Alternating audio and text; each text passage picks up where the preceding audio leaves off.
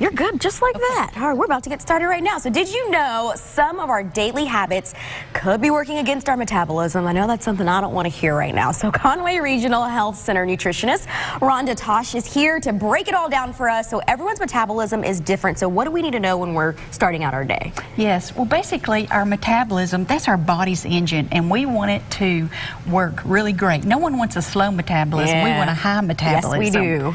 Well, one of the very first things we can do is make sure we start out the day with a great breakfast. And over here we have some great different items for starting out with breakfast. We've got our milk, and this is almond milk. And we've got some nuts, and I brought the spinach to show a lot of people are doing smoothies. Yes. And you would think you could taste the spinach in it, but you really can't. No, you cannot. I've had that before. And here's some fresh fruit. Here's strawberries. Those strawberries are huge. Yes. I have to point that out. And they're wonderful, and they're so good for you also. They really help speed up your metabolism. And here's some whole grain bread. And we see the banana down there, and that's nature's fast food. You know, grab it and go. And we also have like some yogurt. And yogurt, we try to recommend as a registered dietitian, Greek yogurt. It has double the protein, and it has that friendly bacteria that our body needs, and it helps us metabolize food easier. Perfect. So that helps us. And then we have not so good things over here, right? Yes. Now, first of all foods can fit in, and we've got to know that. No one's perfect. All foods can fit in, but we want to do this no more than 20% of the time. So these are things that we know they're highly processed foods, and they actually slow down our metabolism. And a lot of people think that our energy drinks help us. They don't. No.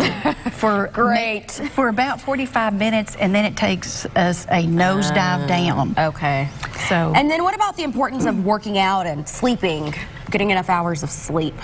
We know more and more about how important sleep is, and actually there's a term called sleep hygiene, and it's making sure that we kind of wind down like an hour before we go to sleep, and make sure the lights are out and not be on our cell phones.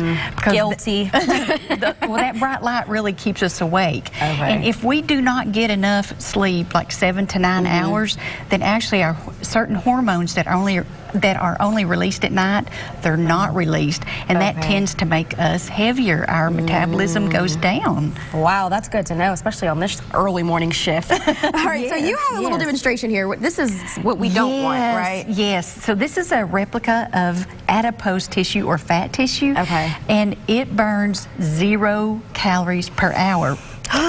So the muscle tissue, just having muscle tissue, it's automatically in your body burning 150 calories per hour. Wow. So that's why it's so important to fight back nature with resistance exercise and walking. You know, on a daily basis, 30 to we can start out 10 minutes, but if we could work up to like 45 minutes of just brisk walking per day.